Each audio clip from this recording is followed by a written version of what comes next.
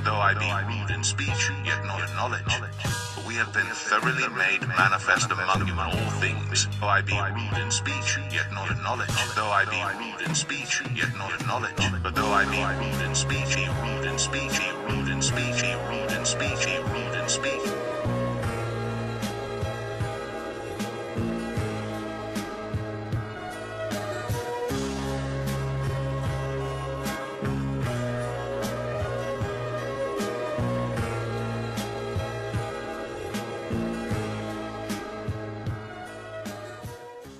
Shalom, Israel.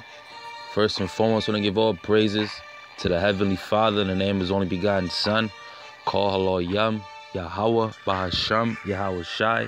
Double honors to the elders and apostles of Yasher Allah, or the elders and apostles of Great Millstone. Salutation to you sincere Akim out there spreading this truth throughout the four corners of the globe in righteousness and sincerity. Most high willing this video be edifying. Real fast, I just want to go I'm going to start at this scripture and I'm going to go back up. All right. This is in the book of Nehemiah, chapter 13, verse 21.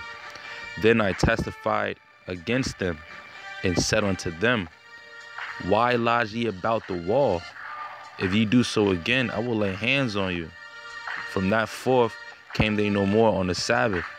So this is Nehemiah speaking. And who he was talking to was those merchants and sellers mainly from Tyre that were lodged out of Jerusalem, man. So right there he said, I'll lay hands on you. Understanding that's something rude in speech, because if someone were to tell you they'll put their hands on you, that will certainly spark up some kind of controversy and have someone in a state of defense. All right. But as you can see, it says from that time forth came they no more on the Sabbath, because they knew Nehemiah wasn't playing. So we're going to go up a little bit to get that knowledge, wisdom, and understanding of why was Nehemiah had to be, rude to him. Why was it necessary? I'm going to start at 15. It says, in those days saw I in Judah some treading wine presses on the Sabbath and bringing in sheaves and ladding asses, also wine, grapes and figs, and all manner of burdens, which they brought in Jerusalem on the Sabbath day. And I testified against them in the day wherein they sold victuals. All right. So understanding that the people of Judah were profaning the Sabbath, man. They were working on the Sabbath, which in these times we were under the law, right? We were under the law and they were breaking the law.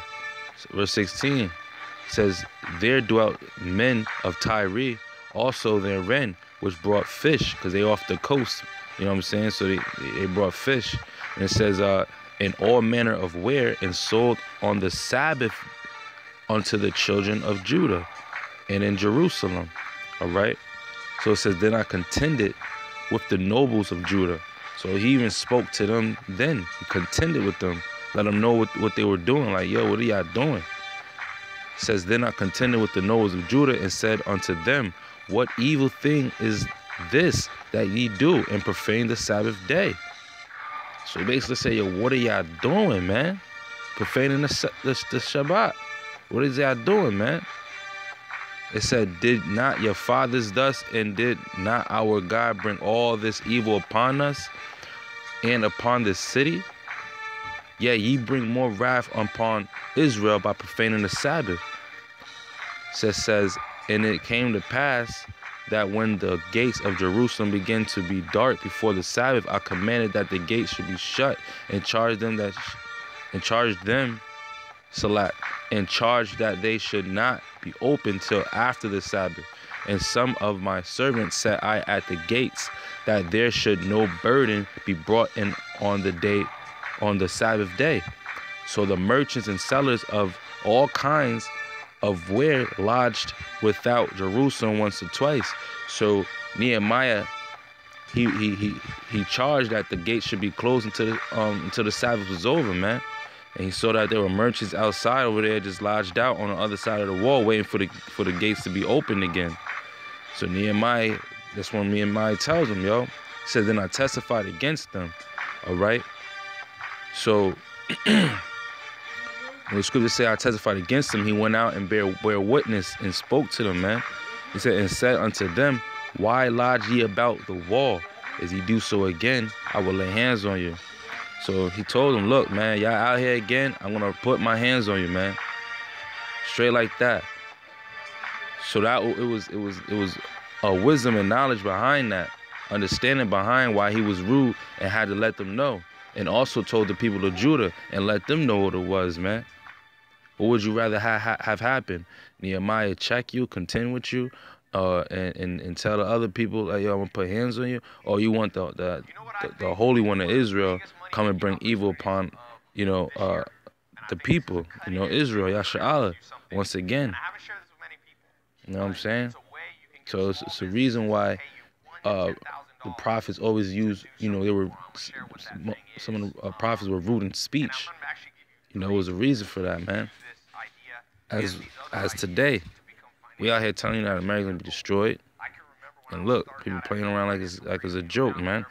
With that being said, I'm gonna give all praises to Yahweh Bashem Yahushai, double honors to the elders and apostles, Yasha'Allah, with apostles and elders, great millstone, and salutation to you sincere Akim out there spreading this truth and righteousness and sincerity throughout the four corners of the globe, to the house of David, to the 144,000, to the women and children consisted of 1/3. Shalom.